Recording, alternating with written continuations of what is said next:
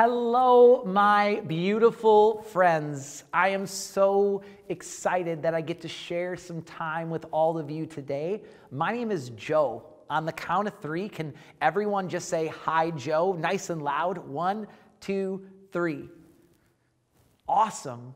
And do me a favor, I haven't met you yet. If on the count of three, you could just say your name back to me, that would be awesome. 1, 2, 3. Nice to meet you. I am really excited to be here today. I have a really cool story and a cool message that I want to share, but before we get into that, I say we do a quick little warm-up. I'm going to need everybody to stand up. If you're in the classroom, make sure you have the distance. If you're at home, make sure you are standing up by your computer. Now, get your right hand in the air. And what I want you to do is I want you to shake your hand out to the count of 7 and say it. Count as you're doing it, like this. 1, 2, 3, 4, 5, 6, 7. Now, good. Take your left hand and do the same thing, but this time a little bit louder, please. Here we go. 1, 2, 3, 4, 5, 6, 7. And then we're going to go to our right foot. 1, 2, 3, 4, 5, 6, 7. And then left foot. 1, 2, 3, 4, 5, 6, 7. Good. That is the shakeout, but we're not just going to stop there. We're going to do it one more time. In fact, we're going to do it a few more times. We're going to count this time to the number 6 and go all the way through. We're going to repeat again and count to the number 5 and go all the way through. And then we're going to make it all the way back down to 1. Here we go. Get that hand in the air, right hand. Here we go. Count to 6, nice and loud. Here we go. 1, 2, 3, 4, 5, 6. 1, 2, 3, 4, 5, 6. 1, 2, 3, 4, 5, 6. 1, 2, 3, 4, 5, 6. 5. 1, 2, 3, 4, 5. 1, 2, 3, 4, 5. 1, 2, 3, 4, 5. 1, 2, 3, 4, 5. 1, 2, 3, 4. 1, 2, 3, 4. 1, 2, 3, 4. 1, 2, 3, 4. 1, 2, 3. 1, 2, 3. 1, 2, 3. 1, 2, 3. 1, 2, 1, 2, 1, 2, 1, 2, 1, 1, 1, 1. And scene. Give yourselves a round of applause. Nicely done, friends. Take a minute, have a seat. Let's give Joe just a minute to breathe. Here we go. Awesome. Thanks for doing that. Now your body is nice and warm. The last thing I need you to do before we start is I need to get your voices nice and warm. In a second, I'm going to grab my guitar and I am going to play my favorite song of all time. Do you want to know what it's called? I Love Your Face. I know, right? Kind of funny. In fact, it's something that I say to my kids and to students when I'm speaking all over the country. In fact, I want you to turn and practice saying this right now to a classmate. Look them in the eyes and just say, "I love your face." Do that now. Awesome. The song that I'm going to share with you is all about loving each other's faces. This is a song that was actually written for me by a student. When I was at a school, he heard that phrase, "I love your face," and he loved it so much that he wrote a song, and then I put it to guitar, and we're going to sing that, or I'm going to sing that for you right now.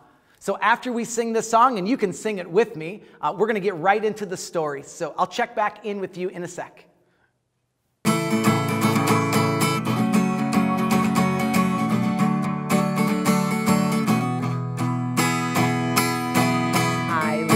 Face tomorrow, I love your face today, I love your face any day, every day, anyway.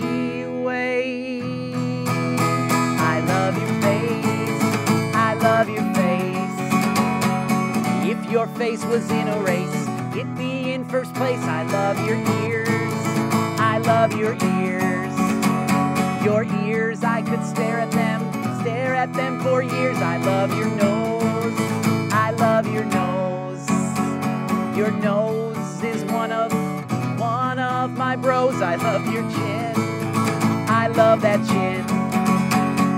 Deep within that smooth chin lives Jackie Chan. I love your mouth, I love that mouth. Your teeth, they shine so bright, you can see them way down south. I love your face tomorrow, I love your face today, I love your face any day, every day, anyway. I love your face. Awesome. I love to play music. Do any of you like music? Raise your hand if you do. Cool. I can see some musicians out there. How about this? Do any of you, raise your hand, do any of you like sports? Raise your hand if, okay, some sportos out there. Awesome. Man, if you like music or you like sports, we have something in common. I wonder if any of you can guess my favorite sport. Do you think it's football? Do you think it's soccer? Do you think it's baseball? Or do you think it's tennis? I'll tell you, if you thought and you said baseball, you would be correct. Here's my second question. Do you know my favorite Major League Baseball team? Is it the Minnesota Twins, the Philadelphia Phillies, the Chicago Cubs, or the New York Mets? What do you think? Make your guess. Do you know? If you guessed A, the Minnesota Twins, you would be right. I live in Minnesota. They're my hometown club, and I love baseball so much. And when I was little, I got to experience the moment of a lifetime. My favorite baseball player was a Minnesota Twin by the name of Kirby Puckett. Kirby, for me, was a difference maker. He made all the best catches. He had all the key hits. He was the best and the guy I looked up to the most. But here's the thing about Kirby. He wasn't just a difference maker on the field. Kirby was a difference maker off the field. I remember one time being able to get down to the field and meet a bunch of the players before the game. And interestingly enough, most of the players that came by to take pictures with like the little kids and their families, you could tell that they really didn't want to be there. They would give us a picture, but then they would walk away. They never really looked at us. They didn't talk to us until Kirby. Kirby said, come right on up. He got down on a knee. We took a picture together. We talked, we chatted. You could tell he really wanted to be there, and he made me feel so important. I will always remember that day, and I will always remember Kirby as being a difference maker. Now, I keep saying the phrase difference maker. What does that mean? A difference maker is a person who uses their words or actions to make someone else's life a little bit better. And you might say, Joe, but Kirby didn't really do all that much. All he did was talk to you and take a picture with you, but that's the really cool thing about being a difference maker. It's not about doing these big, big things. It's about little things that all of us can do every single day. In fact, I learned a phrase from one of my favorite cartoons called the K-2, and they say being a difference maker is not about changing the world, it's about changing one person's day. In fact, I want you to say that with me. Let's do that in kind of a repeat after me sort of motion. Say this: it's not about changing the world, it's about changing one person's day. All right, let's say that together. Can you remember all of that? It's not about changing the world, it's about changing one person's day. You're going to hear that phrase over and over as we turn on this episode of The Cave Kiddos. Watch as Fin, the main character in this episode, has to figure out what a difference maker is to him. And then after the cartoon, I'm going to come back on and I'm going to ask you a few specific questions. So sit back, relax, enjoy, and I'll check back in just a couple minutes.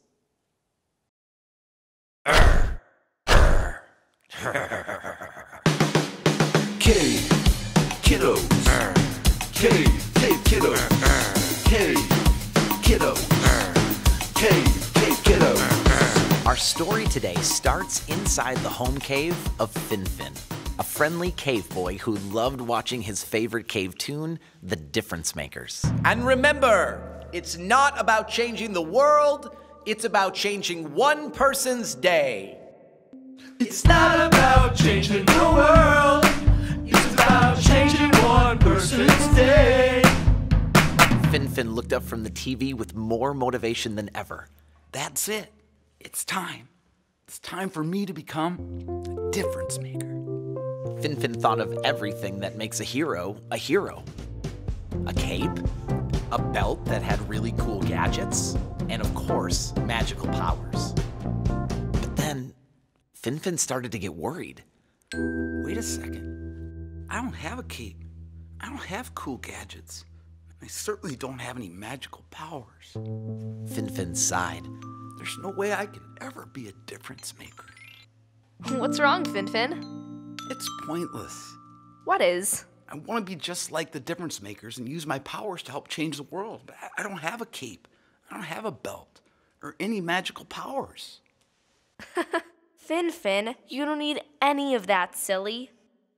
Wait, what? I don't? No, you forgot the second part of the difference maker's call. It's not about changing the world, it's about changing one person's day. You don't need special powers or tools to change someone's day. I don't? No, you can use the power of your words and your actions. Watch this. Hey, Joan Bones. Joan Bones, I just want you to know that I've noticed you're working really hard on your cave ball team. You're a super great teammate, and it's so fun to come to your games. See? Finfin was suddenly excited. For the first time, he realized what the difference makers meant. He didn't need special powers or tools or abilities. He had the power of his words and his actions. He could certainly use those to make one person's day. See you on the school bus, Finfin. Where should I start, Fia? Who should I be a difference maker for? But Fia was already gone. Maybe you can help Finfin answer that question. Who are some of the people that Finfin could be a difference maker for? Think about it and discuss it with some friends. The next time you see Finfin, he'll have to decide who he can be a difference maker for. Until then, let's say the difference makers chant together. Say it with me.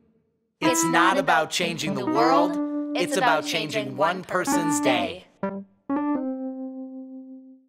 Awesome. I really hope you loved that episode. Now, I have a few questions to sort of process through some of the things we just learned. We learned that being a difference maker is not about changing the world, it's about changing one person's day. But I have a few questions that I want you to answer, and some of them are the same questions that Finfin has to answer. And the first question is this: who? Like, who can Finfin be a difference maker for? And if you really want to think about it, who's one person you could be a difference maker for? Maybe it's a teacher or a classmate or a family member. I'm going to give you just a couple minutes to stop the video and have that discussion with your classmates. And again, you're answering who you can be a difference maker for.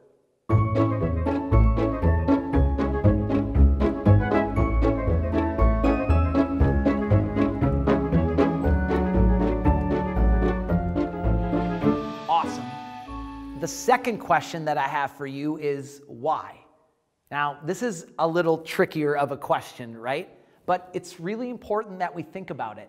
So I'm going to, once again, turn it over to you to have that discussion with your classmates and your teacher. Discuss why is it important that we're difference makers for other people?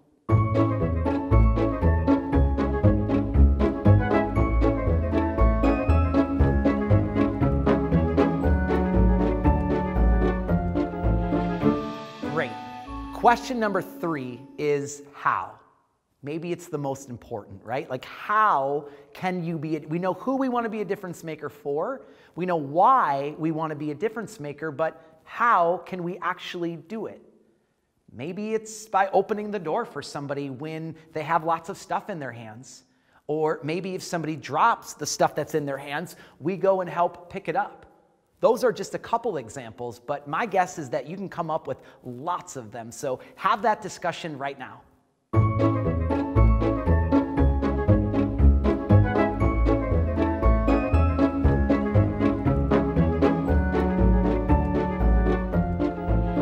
So cool. So you guys discussed who you could be a difference maker for, why it's important to be a difference maker, and how you can actually make it happen. I'm sure you shared a lot of ideas on how you can be a difference maker, but I want to share my number one idea. I think one of the best ways that we can be a difference maker is to simply let our light shine. Let me explain. Every single one of you, I believe, has a light that lives inside of you. And I think part of the reason we even exist is to share that light with others.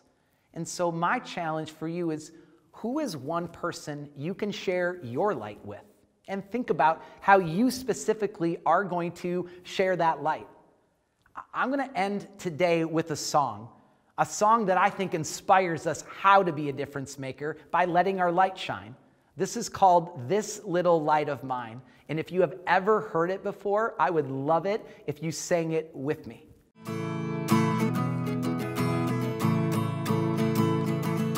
This little light of mine, I'm gonna let it shine.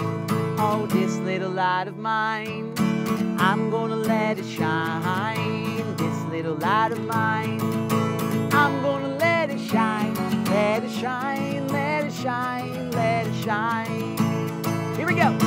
Everywhere I go, I'm gonna let it shine. Oh, everywhere I go, I'm gonna let it shine. Everywhere I go, I'm gonna let it shine. Let it shine, let it shine, let it shine. Won't let haters blow it out. I'm gonna let it shine. I won't let haters blow it out. I'm gonna let it shine. I won't let haters blow it out. I'm gonna let it shine. Let it shine, let it shine, let it shine. One more time, here we go. This little light of mine, I'm gonna let it shine. Oh, this little light of mine, I'm gonna let it shine. This little light of mine, I'm gonna let it shine. Let it shine, let it shine, let it shine, let it shine, let it shine, let it shine, let it shine. One more time. Let it shine, let it shine, let it shine. That was awesome. Thank you so much for sharing your beautiful voice. Thank you so much for sharing your ideas. And most importantly, I want to say thanks for being committed to making a difference. You know, sometimes there are things that are going on in people's lives, and I think all of us need difference makers at times. And so that's my challenge for every single one of you, is to find one person every single day and be a difference maker for them. You don't have to do these big things, but it's important that we do the little things. Remember that difference makers chant. It's not about changing the world, it's about changing one person's day. You guys are awesome. Go out there and make your difference. Let's end with one final high five. Get your hand in the air. On the count of 3, push it together, and then we'll just say, I love your face. 1, 2, 3. I love your face. Bye, guys.